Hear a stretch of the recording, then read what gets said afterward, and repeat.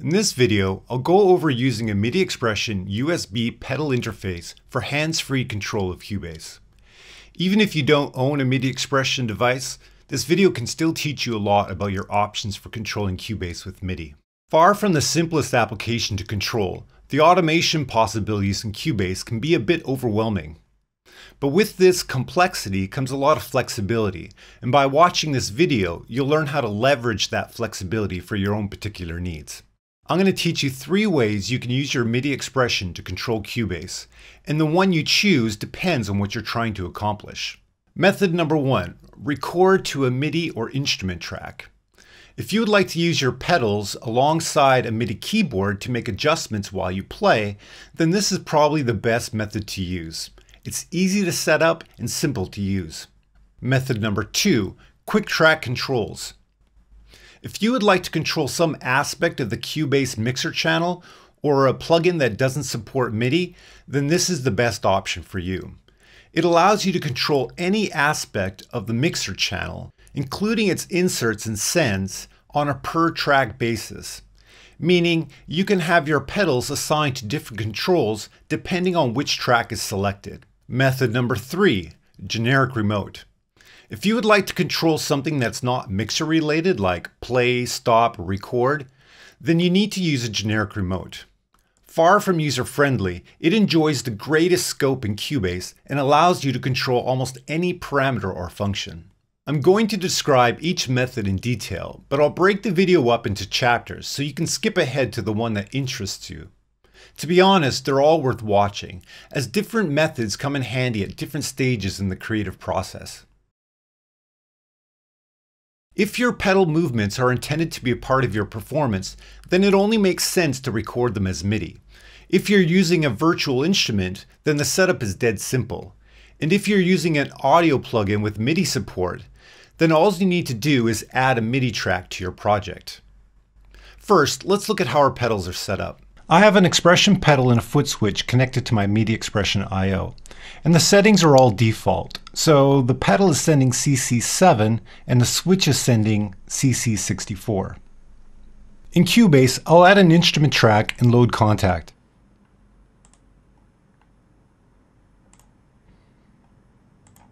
And I'll pick the muted trumpet.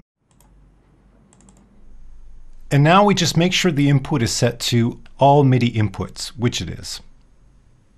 Now, whenever the track is record enabled or monitored, data from the MIDI Expression and any other MIDI devices is merged and sent to Kontakt.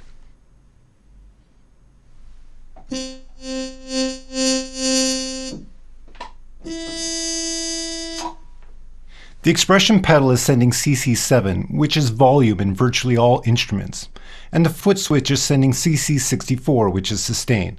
With absolutely no setup, we're already good to go.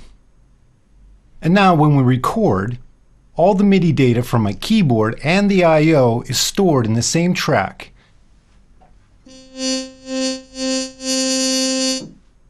And when we play back, we can see and hear the automation.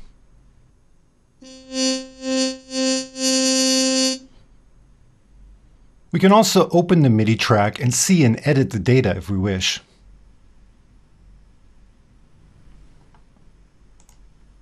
Some CC values are hard-coded in Kontakt, and the same probably goes with some other instruments as well.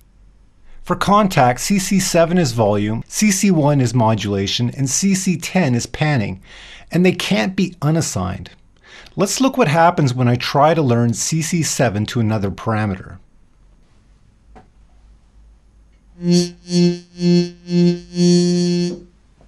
Now they both move, which is probably a bug, but could also be useful. So if you want to control some other parameter, in Kontakt anyway, you might need to change your expression pedal's CC. I'll use CC20, which I know isn't already assigned in Kontakt. And now I can learn the pedal to any parameter without issue.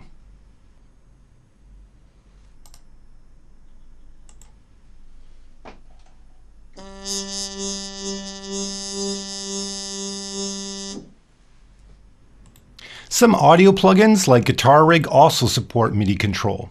These plugins create virtual MIDI ports, and by adding a separate MIDI track, you can route MIDI to them in the same way you would a virtual instrument. Set the output to the track that has guitar rig on it, and the input to your MIDI expression. These preset changes shouldn't be recorded, so I'm going to disable record and enable monitoring instead. I want the expression pedal to control a macro, and I want to use the foot switch to switch presets. Because I want to trigger both next and previous presets, I'm going to change my foot switch to dual CC mode, which simulates two switches using short and long presses.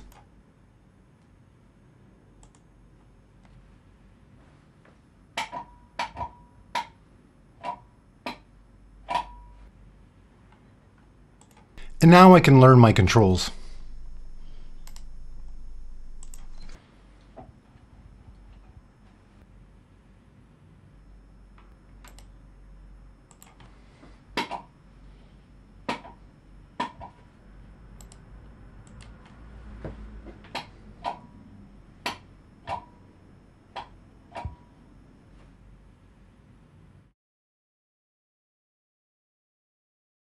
In the last chapter, we looked at controlling plugins by sending MIDI directly to the plugin.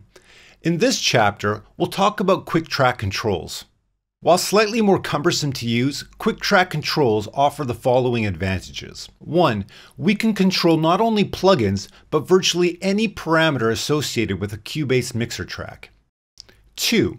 We can control plugins even if they don't have native support for MIDI control.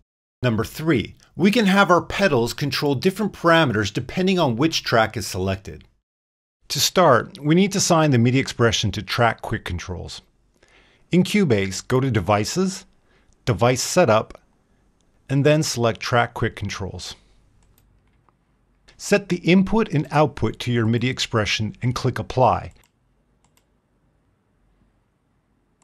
And then check the MIDI Learn box. Now I'll select the first quick control and move the expression pedal. I could also learn the switches from last chapter, but I'd like to leave them dedicated to auditioning guitar rig presets. Now I spot a potential issue. Both control 1 and 5 are set to channel 1 and CC20, so to be safe I'll change this one to something else. I'll click Apply and OK. Now if I come over here and I click on Quick Controls, I can assign my expression pedal to control virtually any parameter associated with the channel strip. So much so that finding a parameter quickly becomes overwhelming. Luckily there's a Learn function. Click the Learn icon, select the Quick Control to learn, and then move an on-screen control. Finally, click the Learn icon again when you're done.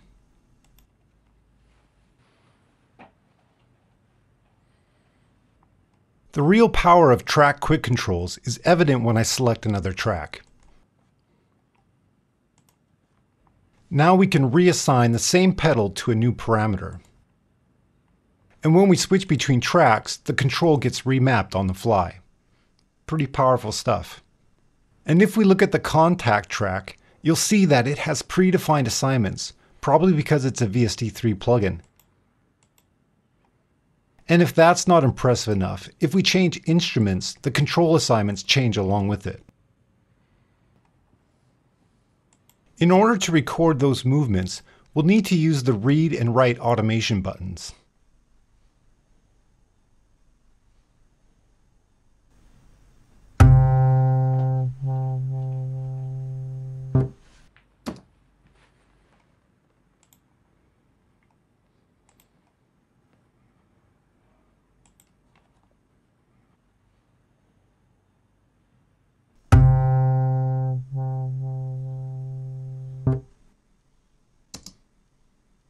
Now we can hear the effect because the pedal movements have been written to an automation lane.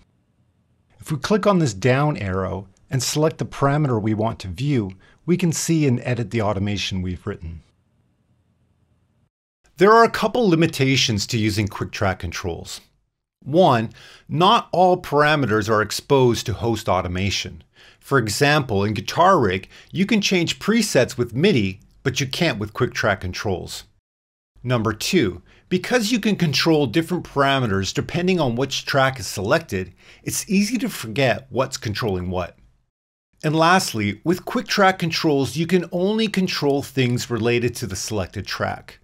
But if you want to control something outside of that scope, like play or stop, then you need to use a generic remote, and that's what we'll talk about next.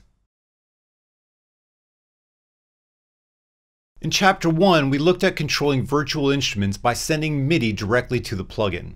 In Chapter 2, we took a look at quick track controls and their per track assignments.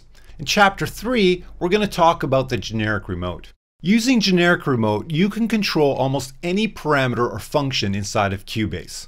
Of particular interest to hands-free operation with the MIDI Expression, we're going to use it with this Boss foot switch to make the ultimate tracking tool. Imagine we're recording guitars and we need hands-free control of record, stop, playback, and monitor. This is the tool that we're going to make. First, I'll open the MIDI Expression control application and put both switches into dual CC mode. This will allow each switch to send two different CCs depending on how long it's pressed, effectively giving us 4 controls in total. And I'll change their CC values so that they're all unique.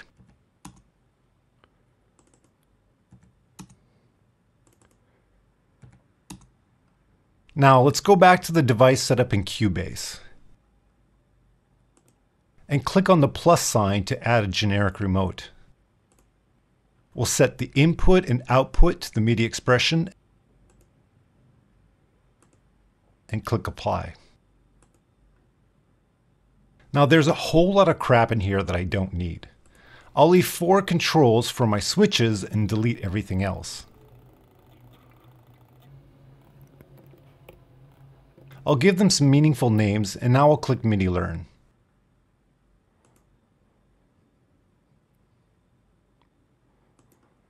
All right, short press the first switch, long press the first switch, short press the second switch, and finally long press the second switch.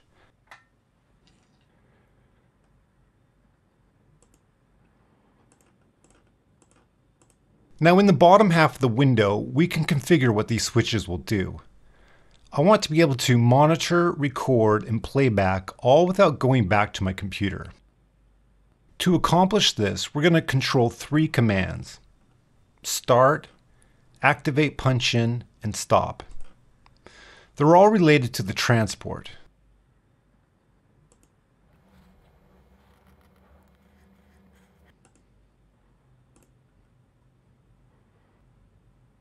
Start, activate punch in, and stop.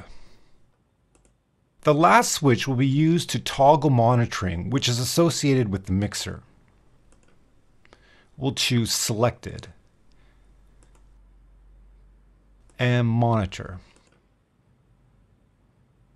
Because these switches act like push buttons, we'll select the push button and toggle flags so that Cubase toggles the monitor button every time the switch is pressed. And because we don't ever want Cubase to record this as automation, we'll select Not Automated. Whenever you make changes to your generic remote, you need to export your settings or they'll be lost. The next time Cubase loads up, it's going to look for that XML file. If it doesn't find it, your settings are gone. It's worth mentioning that I have auto monitoring set to while record running. I'm not sure what it defaults to, so I'm including it here just in case. All right, so let's give it a try. I will long press the first button so auto punch in is activated. To start recording, I'll just short press the first button. And then to stop, I'll short press the second. To go back again, I just press the stop one more time. And using just these 2 buttons, I can easily record multiple takes. If I want to hear my instrument without recording, I long press the second button to toggle monitoring. If I want to listen to my last take, I long press the first button to toggle auto punch in, and then short press it to play.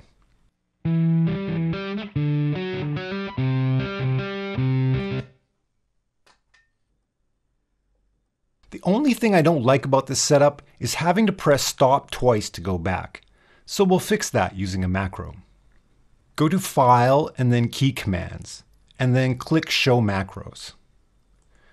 Now I already have one here, so I'm going to delete it first. Okay, so click New Macro and give it a meaningful name like double stop. And then come up here and find Transport, and scroll down to Stop. Select it and press Add Command twice, and click OK. Now we'll go back to our generic remote setup, and we'll change this from Transport to Macro, and select double stop. Don't forget to apply and export to save.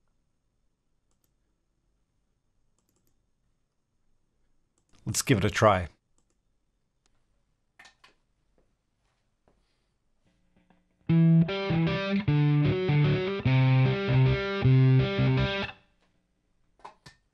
Perfect.